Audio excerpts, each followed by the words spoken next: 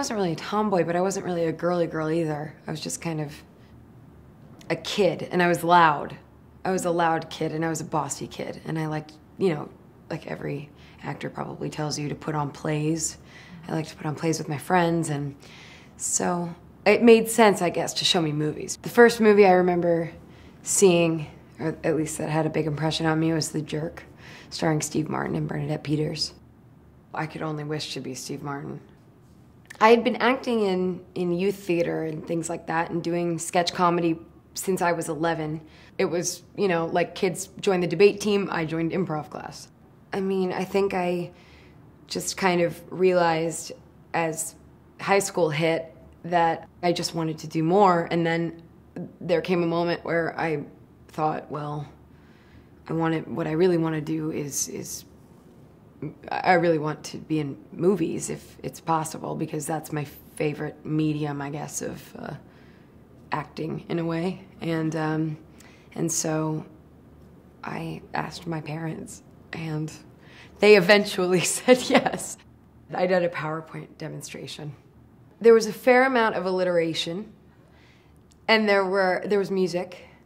The song Hollywood by Madonna was in it, which was really, that was some heady stuff. And there were pictures of some actors that had started young, you know, that you know, because why did I need to move at 14 instead of waiting to graduate high school? And I thought ahead and thought that might be a question, and put pictures of various people like Sarah Jessica Parker, and people like that had started at a younger age. I convinced them, and my mom and I went out to LA for pilot season from Phoenix, and it was rough at first. And I was very over the top because I came from sketch comedy and theater background, and I had no idea how to bring it down to, you know, a teaspoon instead of a bucket. You know, when I was auditioning all the time, it was, you know, because I would go on 5 or 6 auditions a week, and they would send me the log lines of the character, and if it said beautiful or gorgeous or pretty even, they would delete it before they sent it to me, because I would immediately call them and go, I will not be cast. It's not gonna happen. Not to put myself down or anything, but I just always wanted to be a comedian, and so I always thought, you know, way more important to be funny or to be honest than to look any certain way. The only people I've met that are a very specific group of fans of any certain movie were Zombieland, because the zombie fans it's unbelievable. There is such a thing as zombie purists, which means people that believe that zombies need to be slow-moving and dead, and our zombies were fast-moving and alive, but infected, so we were going to be excommunicated from the zombie community by a fair number of zombie fans.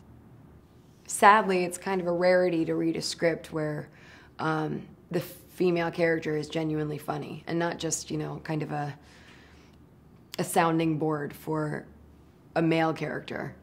Easy A kind of that character to me felt like she could be in a different situation or a different age, and it might still kind of be a similar story. When we actually shot it, I learned how difficult it is to simulate sex for that long, from that many different angles.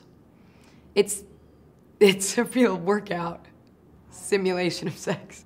So, we must have done 100 takes, total, because it was from here, and then from here, and then from here, and then from here, and then from here, and you know, it's multiple takes on each angle. It took 2 days. But it was fun. It was really fun. There was a lot of water. There were some inhaler puffs. That's not a joke, actually. There was an oxygen tank at one point. I'm a delicate flower.